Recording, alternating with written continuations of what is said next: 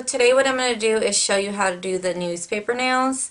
I was on a shoot about 3 years ago with Kim and Keys. She does manicures for probably every single celebrity that you know. She actually told me how to do these, and they're actually really easy and really fun to do if you want to change up your nails. You can use any nail polish, but what I would suggest is to do like a lighter shade of nail polish. You don't want to go anything too dark because you won't be able to see the ink. So I decided to choose like a lighter gray. This one is called I Want to Be a Lone Star by OPI, and definitely use a base coat and a top coat so they can last a lot longer. If you want to see how to do these really cool nails, stay tuned. Okay, so what you want to do is this little jar is filled with alcohol. Rubbing alcohol. You got to make sure that it's not nail polish remover because a lot of people get really confused.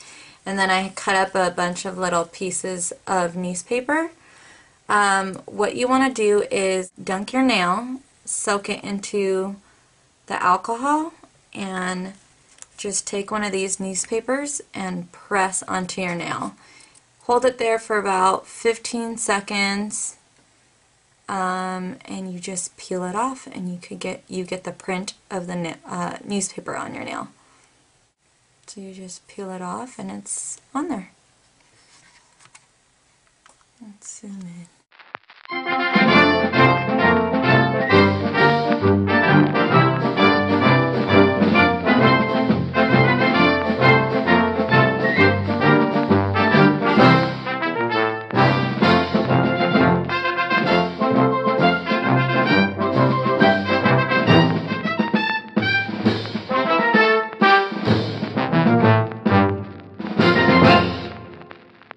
After, what you want to do, my nails are a little flat right now. There's actually no shine to it.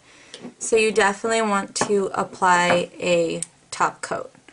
And I used OPI's top coat. So base coat, you want to do the base coat, which is this, and then any light nail polish. And then I just apply the top coat on top.